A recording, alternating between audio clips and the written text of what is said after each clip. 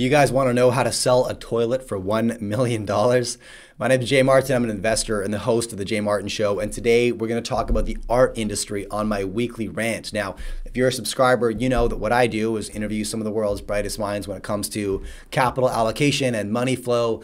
I'm diving into the strategies of the best investors with the best track records that I can find with the selfish intention of stealing their strategies and apply that which works for me with my risk tolerance, my time horizon, and my available capital. Now, of the wealthiest guests that I have on the show, like the true Billionaires Club, across the board, all of them have allocated some percent of their portfolio to the art industry. And so it's just made me very curious as to why and how. Now, this doesn't mean you have to buy a $100 million piece of art, a $10 million, a $1 million piece of art to participate. There's actually smaller entry points that I've been uncovering. But before I push any capital to any new asset class, what I want to do first is understand the macro, right? How is anything valued? What motivates purchasing, right? How are price points protected? How do they rise? How do they fall? And so I've been diving into the art industry.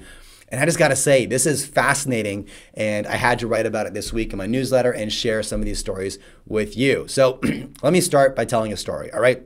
In 2004, there was a piece by an artist named Marcel Duchamp. It was called Fountain, and this piece in 2004 was created in 1917, but in 2004, it was voted to be the most influential piece of art during the 20th century by 500 selected British art world professionals. Now, just for context, that means it beat second place, which was a Picasso, and third place, which was an Andy Warhol.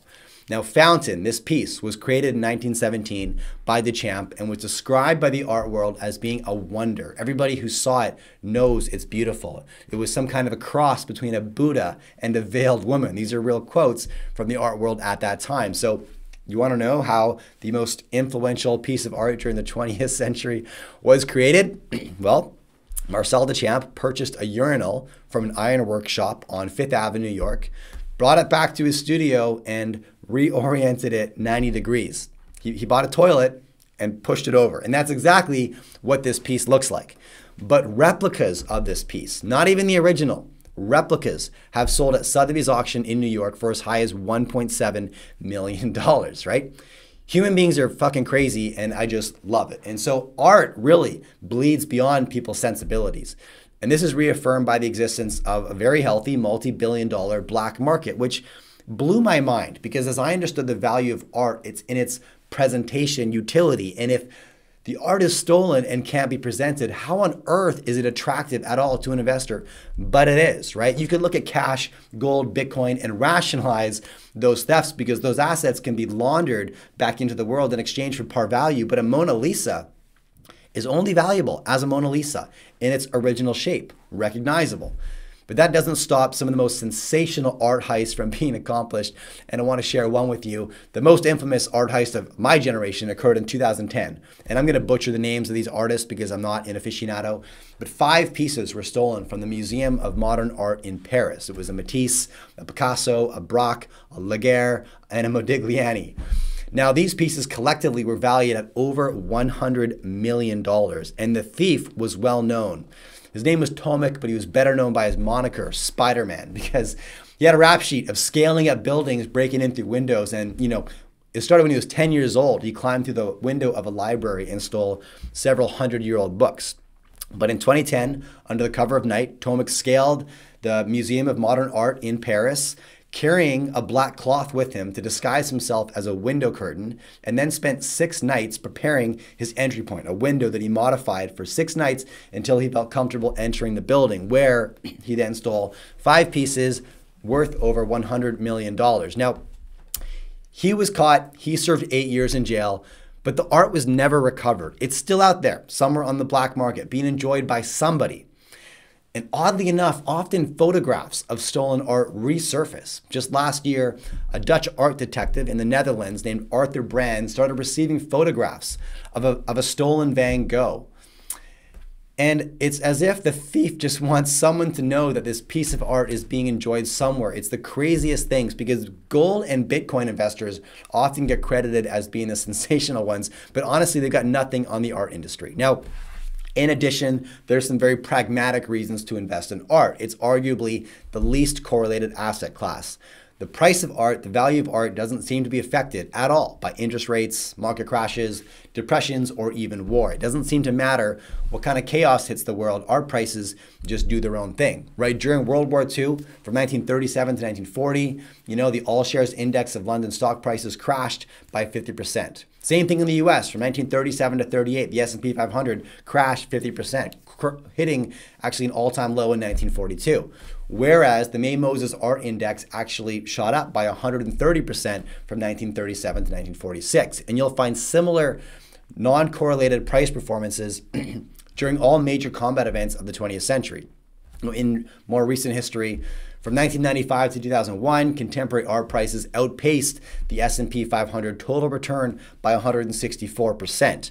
From 2000 to 2018, the Art Price 100 Index, which is a weighting of the top 100 performing artists as determined by their prices at recent auctions, outpaced the S&P 500 by 180%. So despite this being a very tried and tested protection of wealth, I lack the skill set to value art effectively, because art isn't valued by weight or utility or carats or even quality. It's valued by something called provenance, which is to say who owned it and where has it been exhibited, right? This speaks to the street credibility of art. Now, obviously a famous name will always carry a premium like a Monet or a Picasso, but truly when it comes to art, beauty is in the eye of the beholder, or you could almost say the beholder determines the beauty, as is the case of Fountain. It was a urinal, but the street loved it, and so the price shot up. That's how a toilet became the most influential piece of art of the 20th century.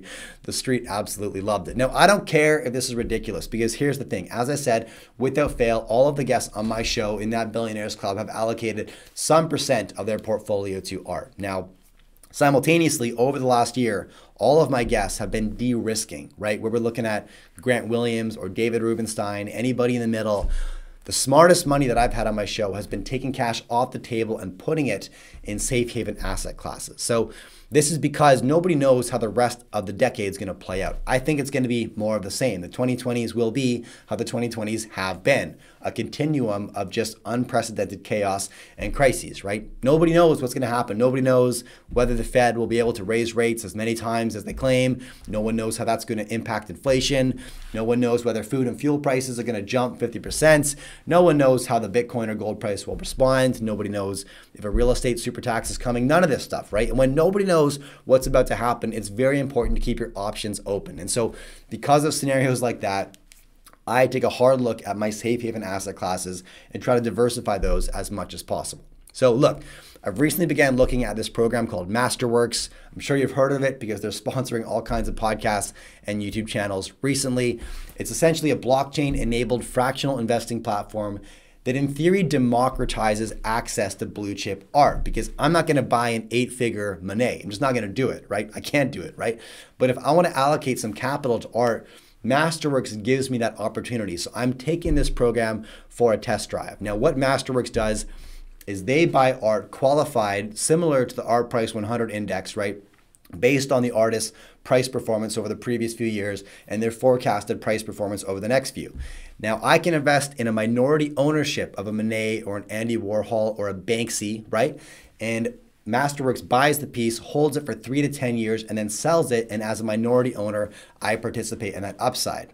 Alternatively, if I want liquidity in advance, I can purchase my shares in that Monet and then try to sell it next week on their secondary market. That's not going to be my strategy here. I don't have as much confidence in that. But as a place to park capital for a multi-year long-term hold, I think this is attractive, but I'm just beginning to dive into it. I'd love to know what you think. I'm going to put a link beneath this video so you can check it out. And please let me know, because more and more of my guests are touting this de-risking strategy.